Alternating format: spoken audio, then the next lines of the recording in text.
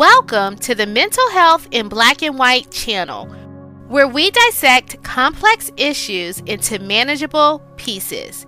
Today, we're delving into the crucial topic of emotional abuse, exploring 5 key signs that often go unnoticed but can have lasting effects on your mental well-being. So stay tuned as we navigate this important discussion. Sign number 1, degrading and belittling. Emotional abuse can be elusive, often occurring over an extended period of time without us even realizing it. One significant indicator is degradation and belittling. Ask yourself, is someone consistently putting you down, especially in front of others? Do they use sarcasm to hurt you, only to dismiss your hurt feelings as oversensitivity when you speak up? Do they frequently make jokes at your expense or negate your feelings? These seemingly minor acts accumulate, eroding your self-esteem and confidence, leaving you humiliated and wounded. Sign number 2, dominance and control.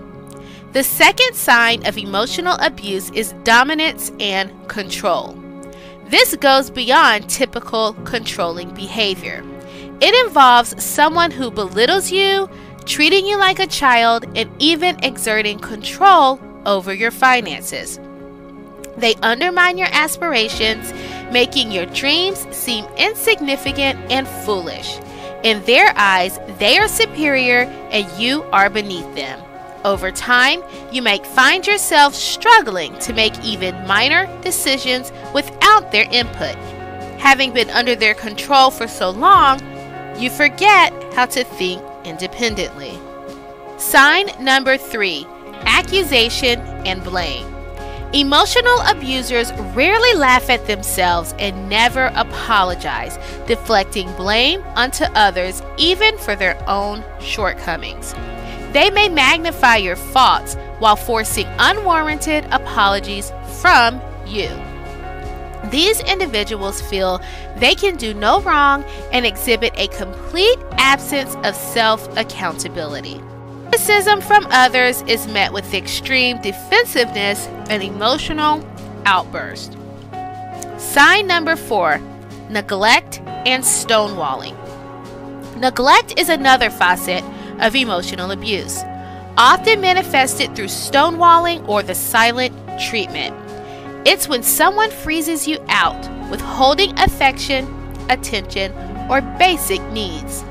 This form of abuse is particularly common in parent-child relationships, where a parent may intentionally ice out their child, depriving them of emotional support.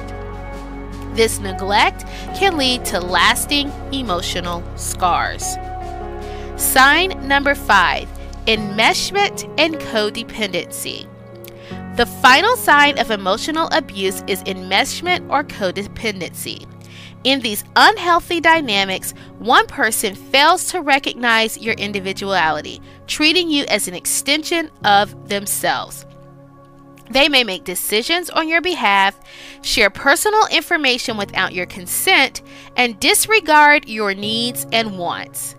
These intrusive behaviors can be challenging to break free from, as they erase boundaries and treat you as though your lives are intertwined. If you recognize any of these signs in your life or someone you care about, it's crucial to seek help. Emotional abuse is not something you have to tolerate, especially if you are under 18. Report it to a trusted adult or authority figure, as emotional abuse can have severe consequences on your mental health and future relationships. If you're a survivor of emotional abuse, therapy and support are available to help you heal. Remember, this experience does not define you. You can overcome its effects. The more we speak openly about emotional abuse, the faster we can collectively work towards breaking its cycle and supporting survivors on their journey to recovery. Don't forget to subscribe to our channel for more insightful content. Your comments, feedback, and topic suggestions are always welcome. Thank you for joining us, and I'll see you next time as we continue our mission to explore mental health issues in black and white. Bye for now.